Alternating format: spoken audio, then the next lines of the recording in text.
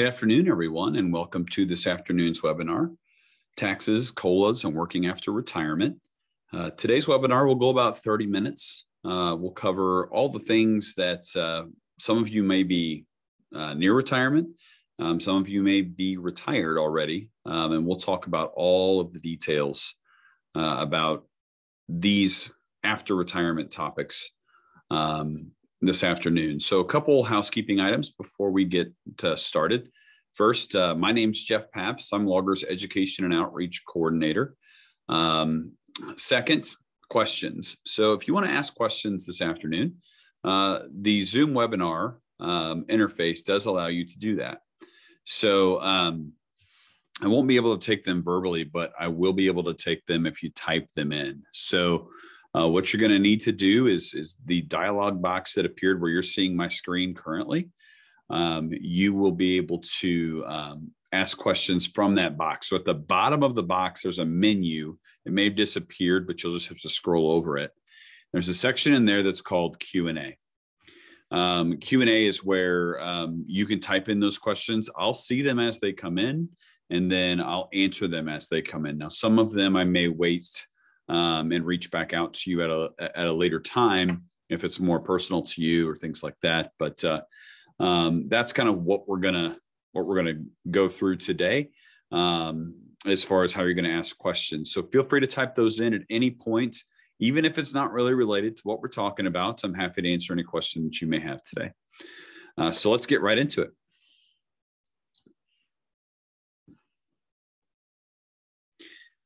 So first, we're going to talk about returning to work. So there's a large portion of you on the webinar today that are already drawing a benefit from loggers, and some of you that may be considering drawing a benefit sometime in the near future. So if you're thinking about beginning drawing your benefit, leaving public service, or have already left public service, and you're thinking about returning to work, there are some options for you for continuing to be employed and drawing your logger's benefit. And not having any sort of impacts. There is, one potential impact there, but we'll talk about that. So first, let's talk generally speaking. First, you can employ with a non-loggers employer. So this is any subdivision, or not any, that's any subdivision or non-subdivision. So any employer that's outside of the loggers system that doesn't have a logger's benefit provided to them, you can work there as much as you want and make as much as you want, and you will continue to receive your full unreduced logger's benefit along with working at this non-loggers employer. I mean, a prime example of that is like private sector. So maybe you're going and working at Walmart's or whatever it may be, private sector wise. But you can do that as much as you want, make as much as you want, and there won't be any negative impacts to your logger's benefit. You can reemploy part-time with any logger's employer. Now, this includes the employer from which you either are planning to retire from or are already retired from, for the retirees that are on the line today. So you can do this. You can reemploy part-time. Now, keep in mind, loggers does not define full-time employment. The statutes that govern loggers don't define that for us. But what is defined is a covered position and an uncovered position. And that's defined by the number of hours annually a position is required to work. So when a subdivision joins loggers, they make an election of the number of hours an individual must work to be eligible for loggers coverage. Okay, that's either 1,500, 1,250, or 1,000 hours annually. So if you're returning to why this is important is if you're returning to the employer from which you're drawing a benefit, you'll need to maintain below the annual hours required at that subdivision, particularly because if you end up working in a covered position, that could result in a suspended benefit. Okay. So if you're planning to work part-time with a with either the same logger, particularly if you're planning to work part-time at the same employer from which you already are drawing a benefit or planning to, you'll need to maintain below the annual hours elected at the subdivision in order to not have any negative impacts to your logger's benefit. William just asked, since loggers is considered a public pension, is it exempt from Missouri state income tax? Yes, there are limitations and there are eligibility requirements. I will get to those in a minute.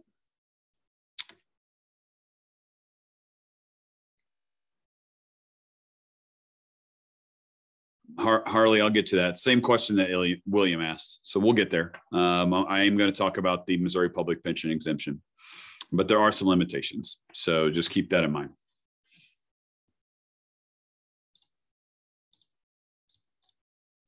Okay. Oh, sorry about that. So the other thing that's a key here is there's no break-in service required for the part-time employment. So if you leave employment and you want to go and work part-time at the same subdivision, you don't have to have any sort of break-in service. You could go, like, say it's March 1st is when your effective date for payment from loggers. You could be February 28th or 29th could be your last day of full-time employment, and March 1st can be your first time of uncovered part-time employment. You can also reemploy with a different loggers employer. So outside of your current employer, you can reemploy full-time with this different loggers employer. To do this, you must have a 1 calendar month break in employment. The 1 calendar month break must be a calendar month from retirement effective date or termination date, whichever is later, okay? You would begin accruing an additional separate loggers benefit, and the second retirement benefit would be added to your current benefit you've already received. So you're essentially accruing an additional separate loggers benefit, and then you're vested in that benefit after 12 consecutive months.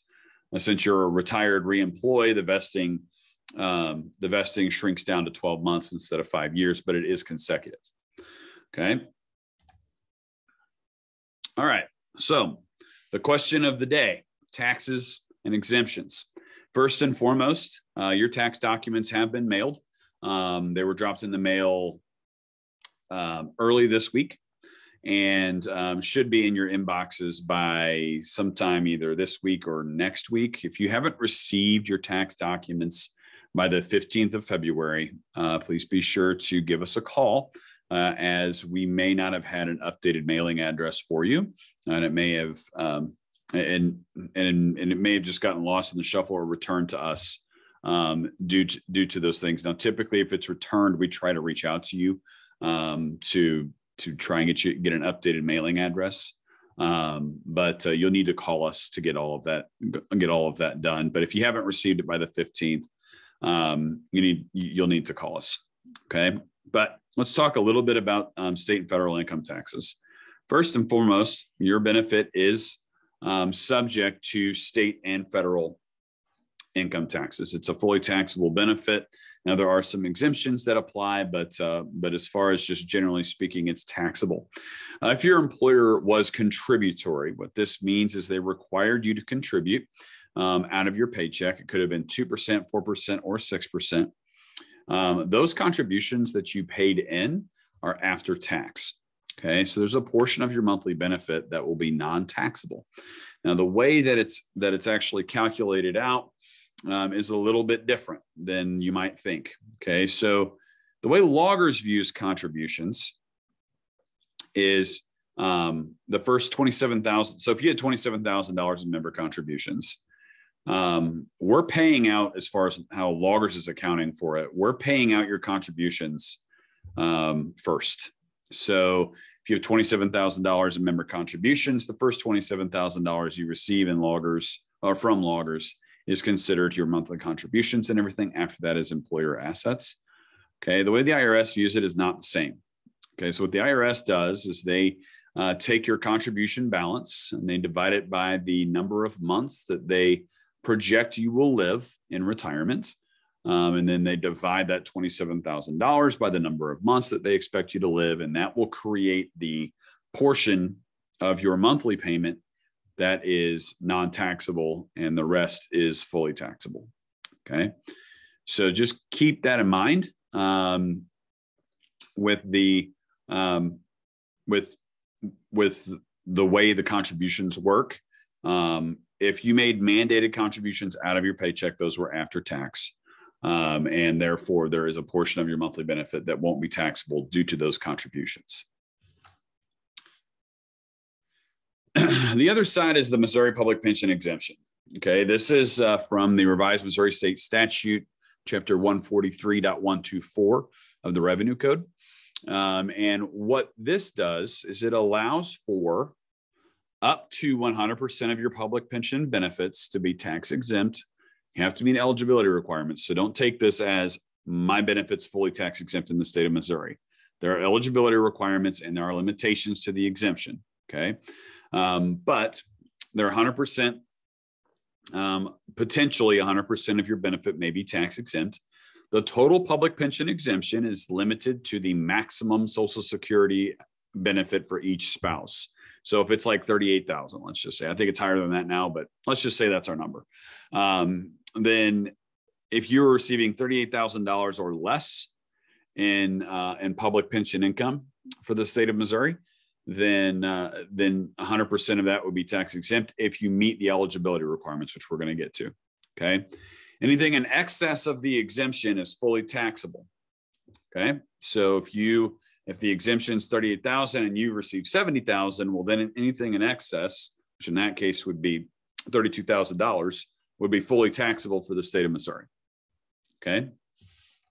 The eligibility requirements of this, to be eligible for the Missouri Public Pension Exemption, these are the two eligibility requirements. So married couples with an adjusted gross income of less than 100,000, or single individuals with an adjusted gross income of less than 85,000. If you meet those eligibility requirements, then 100% of your public pension benefits, limited to the maximum Social Security amount for each spouse, is exempted from your Missouri state income taxes. Not federal, just Missouri. Okay. If you're in excess of these adjusted gross income eligibility requirements, you may be eligible for a partial exemption. Okay. What that partial exemption is, don't know. We're not tax experts here. We're not able to give you tax advice. So if you need to know if you are in the excess, or if you're trying to figure out how you should be applying your state income taxes, that's where speaking to an accountant could definitely come in handy. Okay, because you may call us and tell us, well, how should I withhold this, or what should I withhold? And we're not going to be able to tell you. Okay. If you qualify for the Supplemental Security Income SSI, or Social Security Disability Insurance deduction, these are lower earner deductions. You must reduce your pension exemption by the deduction amount. Okay. That's just one of those things to note from the statute.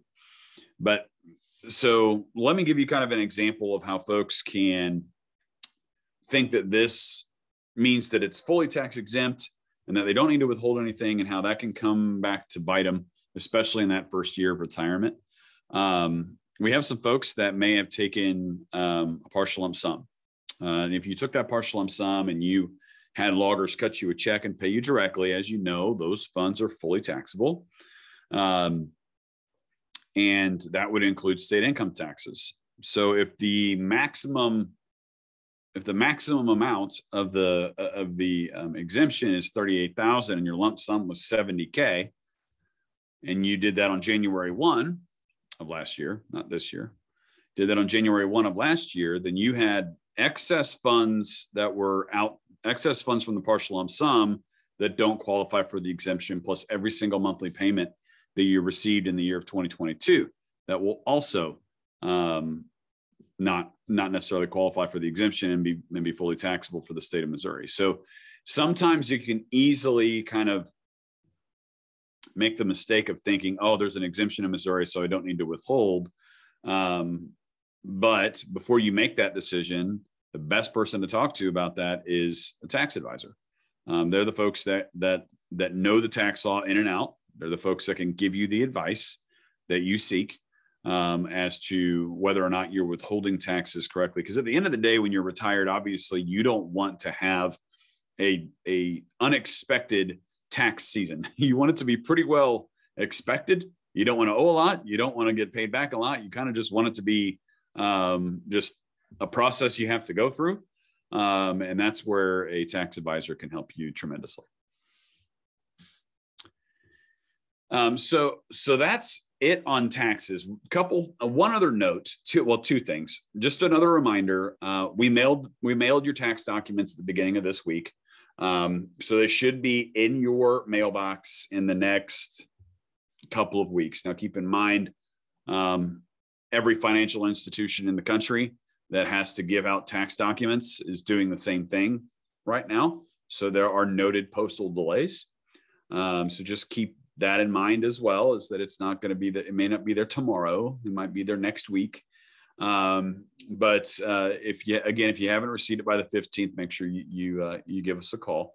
And we can get you access to it. The other thing just to kind of note is February 1st payments are when the federal tax tables are adjusted in our system. So they're sent to us in like mid-January, and maybe even not even mid-January, maybe first week of January, but it's still not enough time for us to be able to get that adjusted on the back end for your payment, for your actual payment in January 1st, because we're paying that January 1st payment for the month of January, even though they're issuing those tax tables usually in early January, but by then we've already paid you. So we adjust those on your February 1st payments, which are today. Okay. So your dollar amounts in your payments may look a little bit different, and that's likely due to the adjustments in the tax tables as well. We are no longer sending check stubs that would show you those adjustments. So make sure you're looking at your deposit for things like that. We don't send the check stubs anymore, just to save the system and save the spending of your money on postage and the printing of those stubs. It was getting to be significantly costly for the system to send those. So that's it on taxes at this point. The other things to talk about are cost of living adjustments. Now, of course, if you have questions or something, please feel free to send them in. I'll answer them as they come in. Just note that if it's something along the lines of advice, I'm not going to be able to give you any of that. Okay. So cost of living adjustments. This is a COLA, is what it's called. So cost of living adjustments for loggers operate like this. They're payable on October 1st of every year. That's when your benefit will increases on your payment on October 1st. They're based on the Consumer Price Index. That's a measure of inflation. They cannot exceed 4% per year, but are cumulative year to year, which means we're going to catch you up over time. Okay, so even if CPI is higher than 4%, we're going to catch you up in future years with future increases. Okay. And you must be retired for 12 full months, including in October 1st, to be eligible for your first adjustment. So this is generally, if you retire on October 1st, you get an adjustment the next October 1st. If you retire before or after that, it's not exactly on a 12-month cycle. It's usually a couple more months than 12 months. Then you get your first adjustment, and then it's every 12 months thereafter. Okay. So that's cost of living adjustments. It doesn't seem like a whole lot. We could, when we're talking 4% on average, over the existence of our plan, it's been a little under 2%. When you look at it, you and I, if it's like I am getting more dollars in my check, which is great, but that's not really what it's actually designed to do. What it's designed to do is keep pace with inflation as best it can with that 4% cap, but catching you up over time is really important as well. So if you're a retiree in 1993 receiving $1,200 a month or $14,400 annually, because the cost of goods increased by around 65%, in 2013, you would have been receiving $1,964 a month, or $23,000 $572 annually. That's what this increase is designed to do, so that as the cost of things is increasing, your benefits increasing as well. It's not a perfect science, but it is a component to the plan that's very, very important to retirees, very important to the system as a whole. I mean, all of us staff very much understand how valuable that is for our retirees, and the board very much understands that as well. So just keeping that in mind, that this is a mechanism that's in place that is specifically designed to keep up with the cost of goods increasing. Okay, so the pop-up provision, these are more, again, after retirement topics, just something to be thinking about. If you are retired already, or you're thinking about retiring, and you chose option A or option B, okay? So if you chose option A or option B, there is a provision that if your spouse or the beneficiary you have listed on option A or option B were to predecease you, you will need to notify us, okay? You'll need to notify our office, and then we'll pop you back up to the full life allowance, so the 100% of your monthly benefit. Because right now, by choosing option A or option B, you took a reduction to your payment. By choosing to, or not choosing, but by your spouse predeceasing you, there's a provision in law that does allow you to pop this up. Now, the one thing is if you retired, I believe, prior to September of 1996, you're not eligible for the pop-up. But anybody after that it is eligible for the pop-up. Okay, so that's one thing to kind of be considering, is if you do have option A or option B, and your spouse has predeceased you and you haven't notified us, you may be eligible for the pop-up provision. Or if you've already selected A or B, but your spouse is still alive, just keep in mind that if your spouse were to predecease you, we will increase your benefit back up to the 100% of your life allowance amount if they were to predecease you. So this is one thing we always like to talk about. It's kind of like an understood amongst retirees. It's just how valuable this benefit is, because I hear it from retirees all the time when I'm in the field or over the phone or things like that, of just how valuable the plan that they have been receiving over the last several years, or decades, however long it's been for some retirees, that it's just so valuable for them. But it's good to just be thinking about just how large of an impact a defined benefit plan can have. So this is just a quick little example, and then we're going to go stay connected, and then I'll open it for any questions that you may have. I told you it'd only be about 30 minutes today. So the value of this benefit. So when we say value, what we're talking about is total amount payable, not value every month, because I understand if you're a retiree, you value it every month, right? Because you're getting that check every month and you're spending that every month. Okay. But this assumes a retiree with a $55,677 final average salary, your 25 years of service, and our 1.5% L7 benefit program. It also assumes that this individual, for their 25 years of service, contributed 4% of their salary each and every month. Okay. So during that time, they would have accumulated $46,124 in contributions by the time they retire. They live 20 years into retirement, they'll have received essentially 10 times what they paid in. So they'd receive $417,578, 1 month at a time, but in total, that's the amount loggers would have paid that individual. And then, of course, as you continue to live in retirement, the larger the dollar amount that you receive from us, or in total, right? So you're receiving it 1 month at a time, but the larger amount in total that you would receive. So 30 years into retirement, that's $626,370 in total. This person would have received 1 month at a time. Also, these illustrations do not include cost of living adjustments. It's just a straight 20 years of a payment based on that data, or 30 years of a payment based on the data. Okay. So that's just to note. I think you all know, especially those that are retirees on the line, understand just how valuable the benefit is for you. But it is also good just to be thinking about that's how much in total and how valuable it is for you in total. Okay.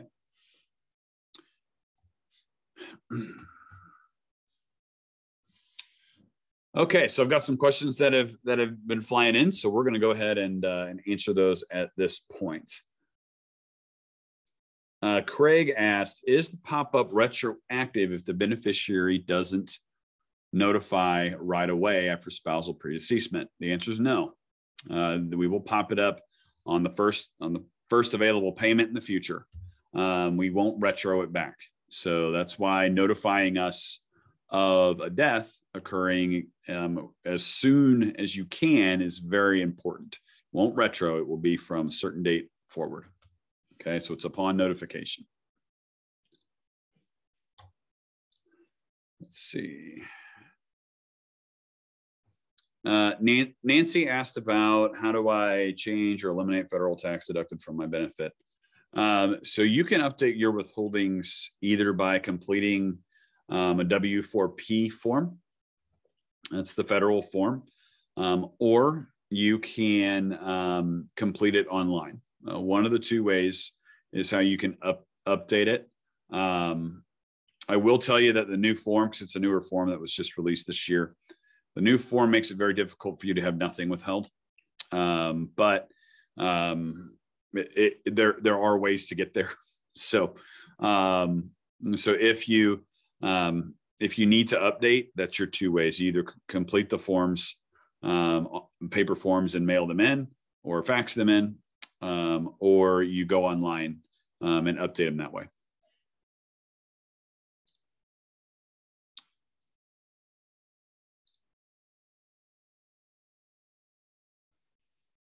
John, if you retire June 1st, when would you receive your first check? June 1st. So assuming you're terminating employment either June 1st or May 31st, we pay benefits on the first of the month forward. And John, it might be good for you to attend a virtual pre-retirement seminar. We've got one coming up next week. It's a little bit more in depth than this. We just covered some high-level topics for this webinar, just short and sweet. The virtual seminars are excellent. They're about an hour and a half long. Or attend another shorter webinar with the payment options and application process. That'll also help clear up some of those details. But definitely go to our events page, take a look at all the webinars that we have to offer, or also in-person pre-retirement seminars across the state as well.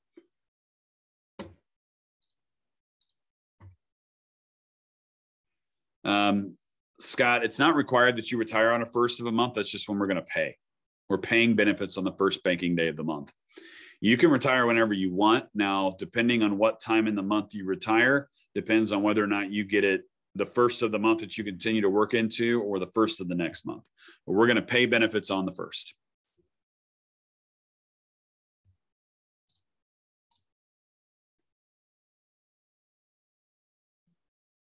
If you retired February of 2021, when might I see a COLA?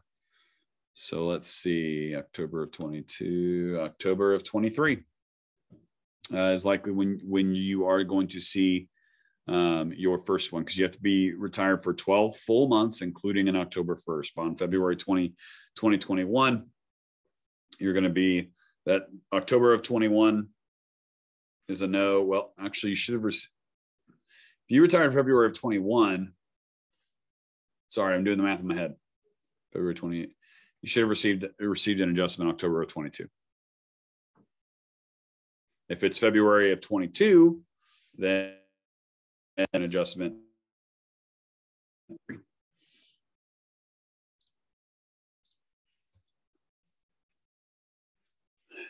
Okay, so that's pretty much all that I've received on questions. If there are, oh, just got another one from Steve. Okay.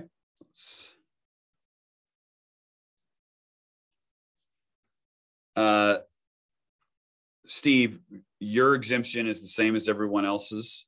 The public pension exemption is for any person who is receiving public pension income in the state of Missouri, which includes loggers members. It's limited to the maximum Social Security amount. And if you meet the eligibility requirements, there'll be, and you're receiving less than the maximum exemption amount, then you could have a fully tax exempt benefit for the state of Missouri. But there isn't anything as far as for the state of Missouri. Now, There was at one point, now this passed through federal law this actually in December of Secure 2.0. At one point, we had you qualified for a federal income tax deduction if you had your long-term care premiums withheld from your loggers payment. And Secure 2.0 actually didn't eliminate the deduction; it just eliminated the requirement of having it withheld from your payment. So you will qualify as a police officer to also have that deduction available. It's called the HELPS deduction. You need to talk to your tax advisor on how to handle that and how to qualify for it.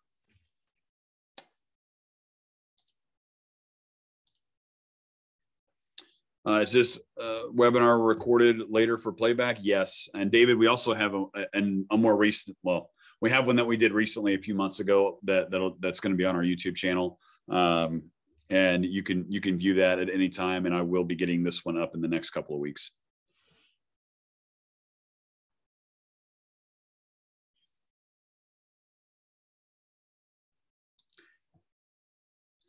Hi, Batula. So the 4% is the max. How much carried over is dependent on the year that you retired in. Most folks this year, it was about 1% carryover from the year prior. And this year, CPI at the time was, I believe, in the 8% range. So another 4% or so is carried over right now. And then we'll see how October 1st of this year goes. So you might be seeing 4% for quite a few years and catching you up over that time.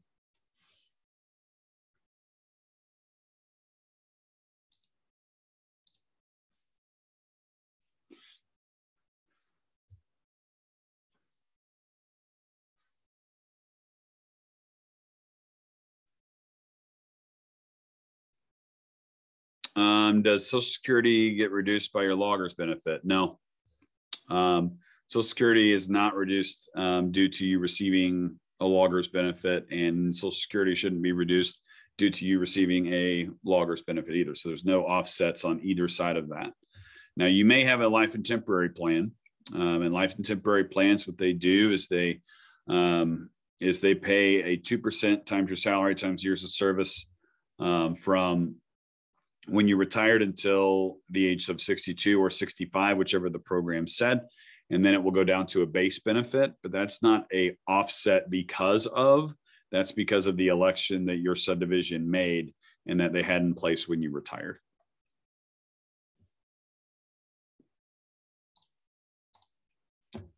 All right. So I think at this point, we're going to go ahead and close the webinar. If you do have more questions for us, please feel free to reach out, info@mologgers.org. Reach out to us on social media, give us a call. We're happy to answer any question that you guys have and assist you in any way that we can. But for now, I do very much appreciate you all taking time out of your day to listen to me. I hope that you all have a great rest of your week. And again, if you need anything, feel free to reach out. Thanks.